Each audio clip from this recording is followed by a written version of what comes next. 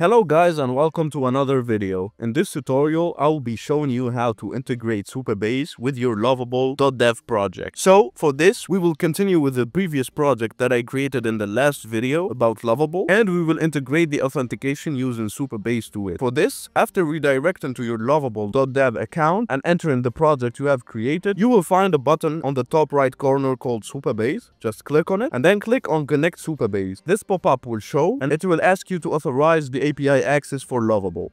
Just click on Authorize Lovable, and just like that, you have gave it access. Just click on Connect and click Connect again, and then you have successfully connected your Supabase account to your lovable.dev account. Just click back to project now. Before we continue with this video, make sure to subscribe to the channel as that will help us a lot. Thank you.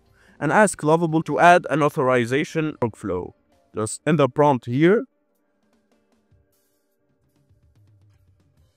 and wait for it to generate the code. Click on Apply Changes. Okay, now just follow the steps. As for development purposes, we want to disable email verification in the Supabase console to make testing easier. That way you will not have to confirm your email each time. Just click on Auth Providers here, go to Email, and then deactivate the confirm email and click Save. We have successfully done that. So yeah, let's try to sign up. We have successfully signed up now. And then let's sign out. Let's test if we can sign in. Okay, I tried with invalid credentials, so we get the login failed error here. And now let's try with the actual password.